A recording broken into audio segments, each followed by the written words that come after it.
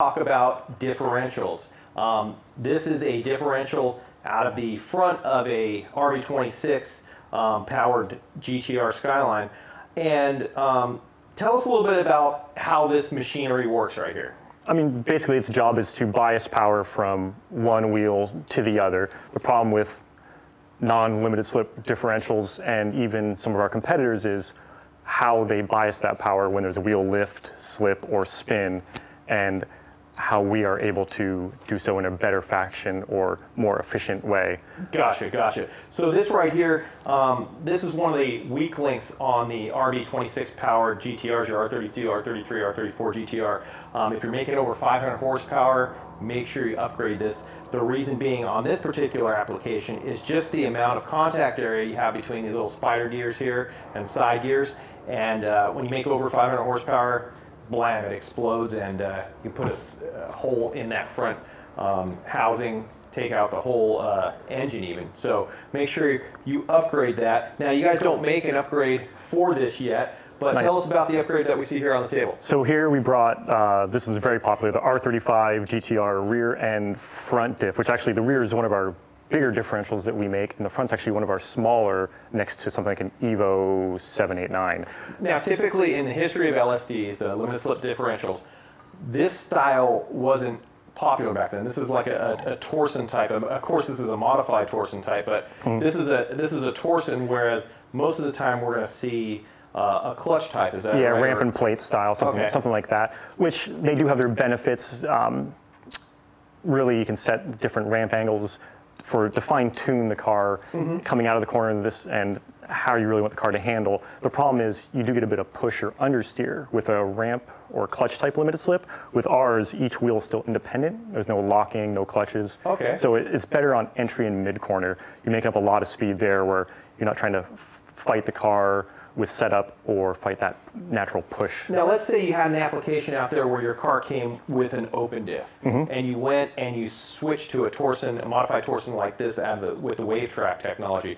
What is that going to feel? How is the car going to handle differently?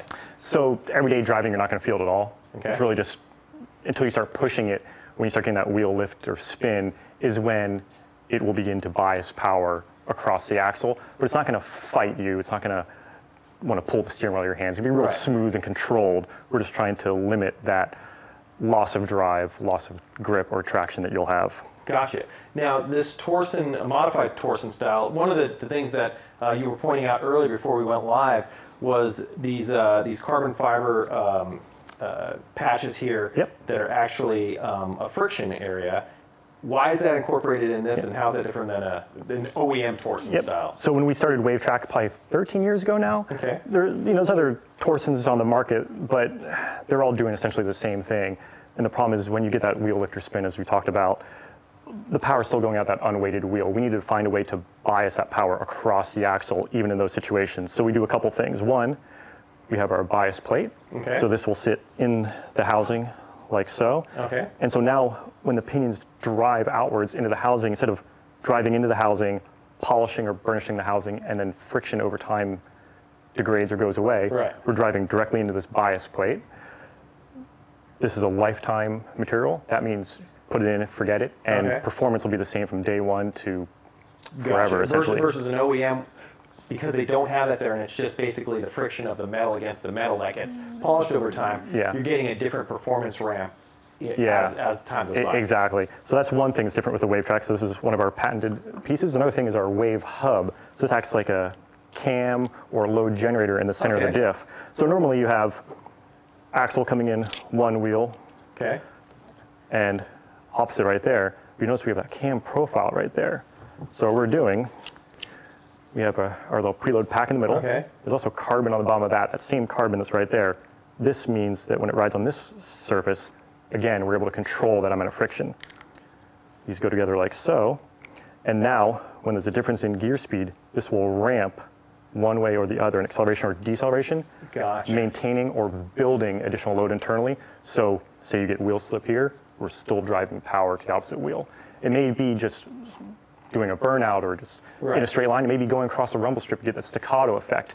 You can hear the engine as it surges. You're losing drive in those situations. Now we're able to keep that going. Gotcha. So Your standard Torsion doesn't have this. Your standard Torsion, as soon as a wheel comes off the ground and loses complete traction, it's driving all the power there. Essentially, and yes. it's kind of wasting everything. But with this, with the Wavetrac and the modified Torsion that you have set up here, because of these additional friction areas and contact areas and the cam and the ramp, now all of a sudden you've got power going to the wheel that's still on the ground and planted. Exactly. Gotcha. So both wheels at all times will always have power, so we're not forgetting a wheel. And again, this isn't a locking device or a clutch device, so each wheel is independent. All we're doing is kind of going up and down that wave hub or the cam profile to, again, maintain or build additional load. So that TBR will go beyond what it was or what it would normally be. So you're not getting a harsh transition or something like this happening and hitting hard. It's actually gradually putting that power to the wheel that's still on the ground during that episode. Gotcha, and it's all load dependent. So okay. So yeah. So is there any drawback to this design? Now the modified Torsion design. I know the original Torsion design. That's the biggest hang-up about it. You know, you get a wheel off the ground, power's going to it, and you're wasting your time. But with the modified, you've kind of fix that. Is there any other considerations in moving to a Torsion? Not really. I mean, you just put it in and forget about it. It's great. You don't have to do anything different with setup of the car. Actually, you can set the car up more how you want to set it up as far as mechanical grip, because you're not trying to drive around different limited slips, doing different things on different ends. Each wheel is still independent, so it allows that freer movement of the car through the corner, into the corner, and whatnot. Now, I know on the clutch type LSDs, they'll have a one-way, a 1.5-way, a two-way, talking about how that locking effect or that limited slip effect works on acceleration versus engine braking and stuff, and how that does. With the Wavetrac, is there anything like that? Well, I mean, that 1.5 way is always kind of a weird thing. It's like either it works in forward, it works in reverse, or it works in both. It doesn't half work in one. Right. It's kind of always been a weird one. But no, this one, if you're going to consider it something like that, I guess you say it's a two-way because it works in acceleration and deceleration. Okay. Being load dependent, you will get more. The bias ratio will ramp higher on acceleration because you're getting more power going through that way. And decel or coast, off throttle, you're not getting enough engine braking to ramp it as much as you would on throttle in, say, an R35 GTR with 2,000 horsepower. Gotcha. Compared to other things on coast side. So even the big horsepower stuff, I mean, it looks like, you know, especially compared to a design like this, there's a lot more contact area, so you don't have that issue where you've got these axles, you know, moving these parts that are just so small and tiny. I mean, all of our housings are made from 8620 forgings. All the internals are 9310. 6 pinions around, so that's really distributing the load equally all the way through. All of our diffs internally are pretty much the same. We just have, you know, different package sizes. That kind of keeps it easy for us to maintain or track inventory and whatnot. And we're just kind of changing a few things like the spline and a few offset pieces, and obviously certain things on the outside to fit. Now, is there any type of different tunability to them at all? Is it doesn't really need to be? It doesn't need to be. Unlike a clutch diff where you'll get a couple different sets of ramps, you can flip things around to change it how you want to do, what you want it to do. This one, it really just put it in and let it do its thing. The cam profile is a set profile. We do have Belleville springs in the center to give that initial bit of preload, but those are already preset. So you really just put in and forget it. Some cars, like some newer cars like the new Supra or BMW M4, they share a rear diff. We make a diff for that as well, and that one you code out the electronic stepper because that stepper motor can overheat. We have a customer using like the M4 going up Pikes Peak, and it was working so hard it just failed. So you just code out on certain applications if they have an electronic stepper or things like that. But other than that, you can turn off your traction control or turn certain things down that would normally limit, and you'll notice looking at through the ECU, the data logging, that intervention is cut in half or more than in half by quite a bit using this. Now, putting it back together, I mean, normally you never have to take it apart, but is it pretty easy to do? Yeah, we can put it together real quick. Any things, if you do pull one apart, anything you got to kind of watch out for or be careful of as you're putting it back? Yeah, we recommend not pulling it apart just because there's, whenever you put certain things together, there's room for error. But really it's just, you know, we have our bias plates in each side. So we're pretty much just dropping those in. We have our gear that goes to one side. Actually, see, it has a little profile, that little chamfer in there. So the chamfer goes towards the outside, so we're putting the axle in, it's easy to do. And there's a snap ring groove in there for the GTR guys specifically.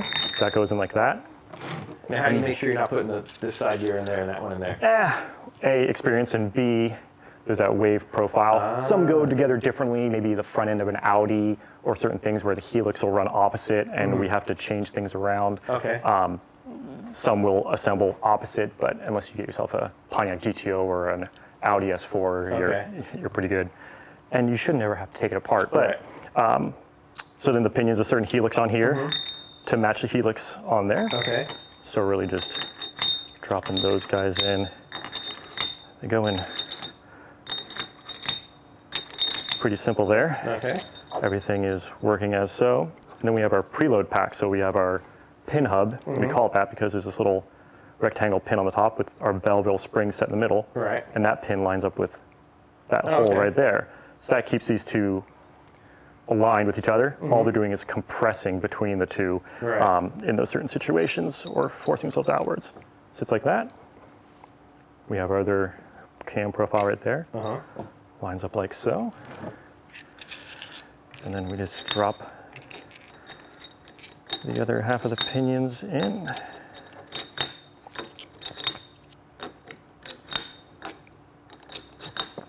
Just do one quick last check. And then there's no binding there. Yeah, no binding, nothing like that. And then we're going to look for one of these has a blank for a dowel pin. Oh, okay. So some people get it and they wonder why there's one bolt missing. It's just that dowel pin locator. Gotcha. So we just drop it in like so. And then we don't have all the bolts right here, but that one's fully assembled. ARP hardware for everything. So very nice. Bolt it up. And then we do have a test after we fully assemble it. We have breakaway torques and things that we check just to make sure as we're assembling these that everything is fine after everything's torqued. Now, when installing these, do you have to replace your ring gear bolts? Is it a good idea, or is it a necessity, or it's not a necessity, but it's a good idea. If you have it apart, you can do that. Some bearings are impossible to get a hold of. I think like a TTRS or like the RS3s are huge right now, that DQ500 gearbox. Right. So a lot of people are just transferring bearings. A lot of them have low miles, so the bearings are good. Yeah. As long as you pull them off and they're in good condition, you don't ruin them when you take them off. Otherwise, if you have new bolts or your other ones, just torque everything to factory spec, and then everything mimics the factory envelope. So when you set it up as the factory recommends. So nothing special for our diff to setup wise. On those bolts, on the ring gear bolts and stuff, should you use any anaerobic sealants, your Loctites and stuff? Loctite. Okay. So depending on obviously the diameter of the bolt and whatnot, you'll torque it to spec. What we do is we have a thread patching on our bolts, so that way we don't have to go and Loctite every single bolt. This is basically the same thing. So when we're tightening them all, we're not sitting there Loctiting hundreds of bolts at a time, and that saves us time. But when you're doing it, you're not going to have that service done. You'll just Loctite them all, torque them, and then set it up accordingly. Now, in the case of let's say you're doing a rear diff or something on the car and you're putting in the Wavetrac, if you're not changing the ring and pinion, you're going to reuse the same ring and pinion.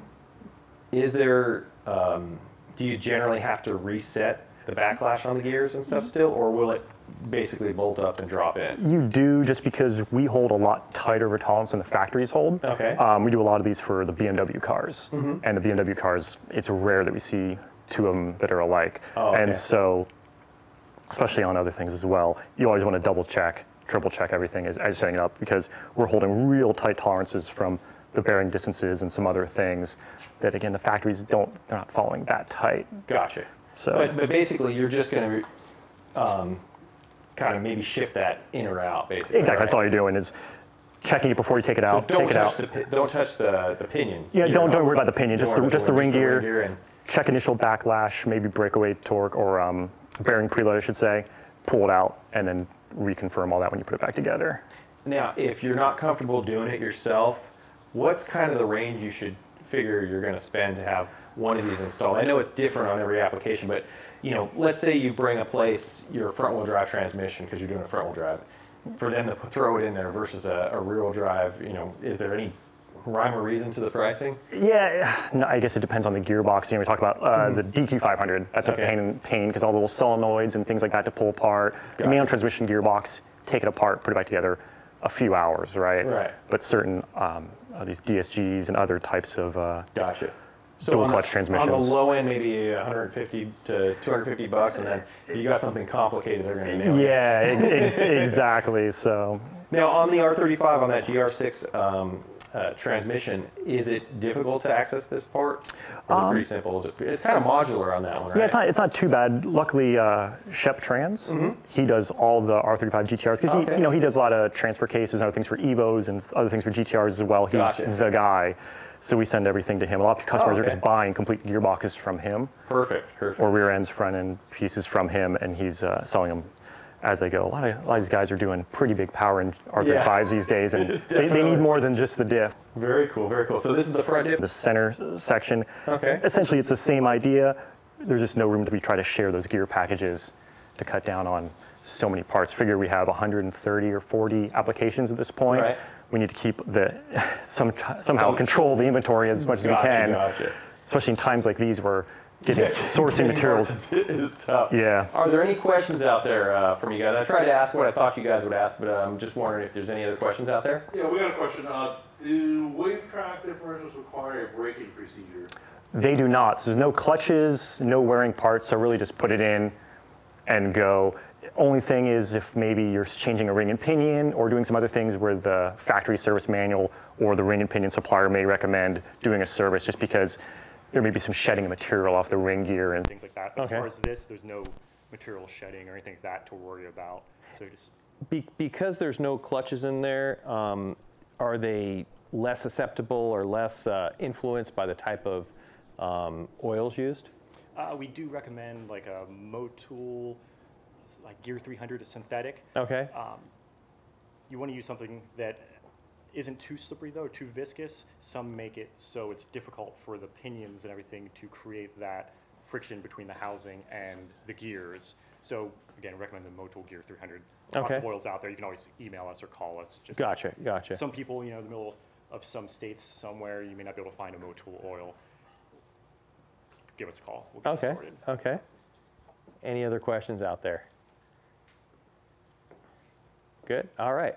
Well, Chris, thank you so much for stopping by. No problem. One of these days, you got to tell us a little bit about all the Hollingers you guys have been bringing in. Yeah, we're doing a lot with Hollinger. I mean, I haven't seen Ryan Turek running around in his new Supra and everything. So we're doing a lot with him. You have a Hollinger? Yeah. I got in the R33 GTR, and it's been phenomenal. I mean, I think took it apart maybe about 8 years or 9 years ago.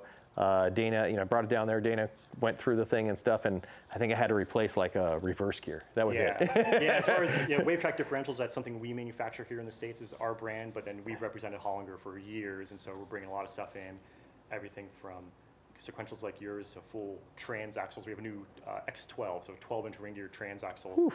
She's a beast. If you're a PRI, we have an X12 that'll be there, and some other stuff. So come by. We'll have a few things with flappy paddle setups that everyone likes playing with, right? Definitely. So, yeah. Well, thank you so much. And thank you guys. If you guys have any more questions and stuff, even though we won't be live and stuff, make sure you email us or just respond on one of the social channels here, and we'll be sure to answer you as quickly as possible. So that's it for today with the Wavetrac. Wavetrac differential. Remember, this is a modified Torsion. It's got a lot of cool advantages over a standard Torsion. Basically, the main thing is addressing the big deficiency with a standard Torsion, which is biasing that power to the wheel that's still planted when one wheel's spinning or losing grip. Definitely.